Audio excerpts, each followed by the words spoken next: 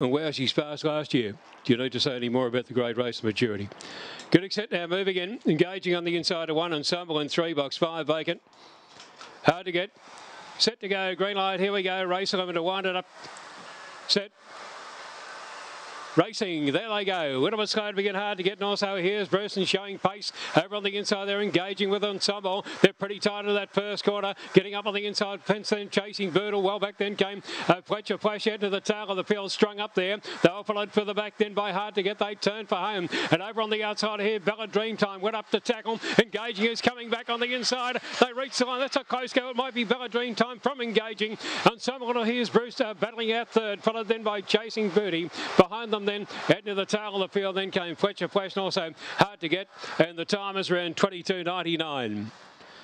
To the line here, looks like 6, 1, 3 and 8. We stand by for confirmation of those numbers. On race number 11 on the card, 6 is the winner. Number 6, Bella Dreamtime, the winner. 6 Bella Dreamtime for Richard Ankin. Second placing goes to 1 Engaging. It's got Stefanos. 3 has run third, Ensemble. Rita Gatt, 4th in 8. Here's Bruce.